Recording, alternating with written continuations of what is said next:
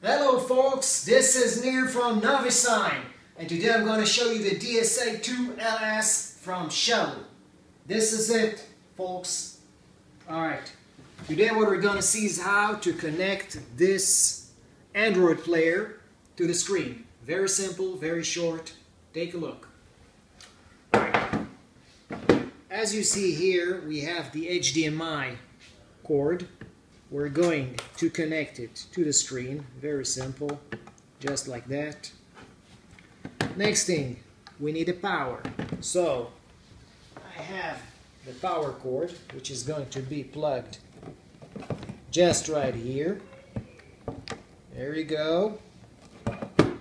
And next thing is to turn it on by pressing the power button.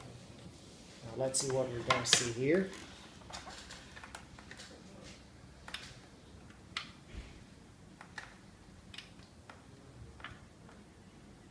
Alright, 1, 2, 3, and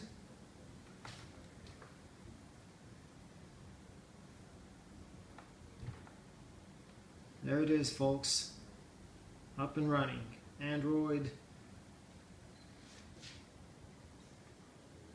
Just one last thing before we go on. I forgot to connect the mouse. Very simple. Take the USB cord, stick it in. We have 3 USB ports.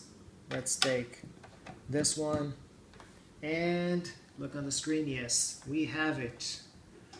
Okay, an Android player, DSA2LS from Shuttle.